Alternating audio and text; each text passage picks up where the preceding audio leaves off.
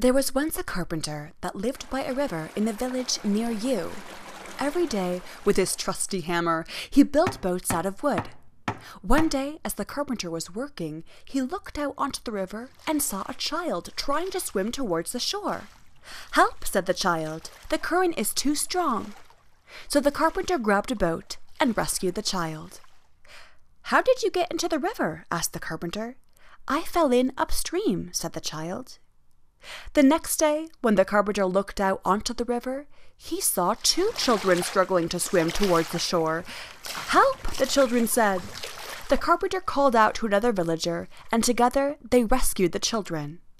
But the next day, there were 5 children, and the next day there were 12, and soon the whole village was busy rescuing children from the river. The villagers grew weary, and some of the boats started to leak and break from overuse.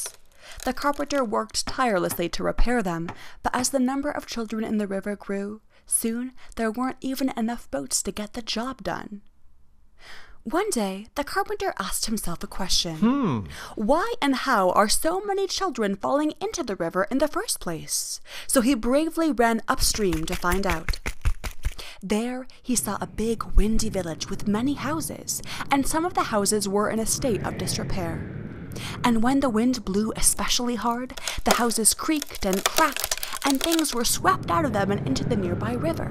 Sometimes what was swept up was children.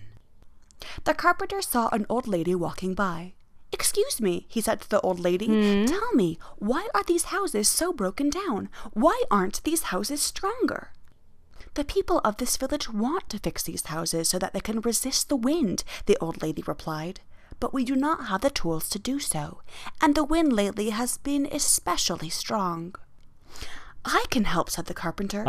And with the help of the old lady, he gathered the villagers, gave them his hammer, and taught them how to use it, so that they could learn to make their houses strong when the wind blew especially hard, and keep their children from falling into the river. Yay! Because you see, if we make the effort to go upstream and help build strong foundations there, we won't need to work so hard to rescue children downstream.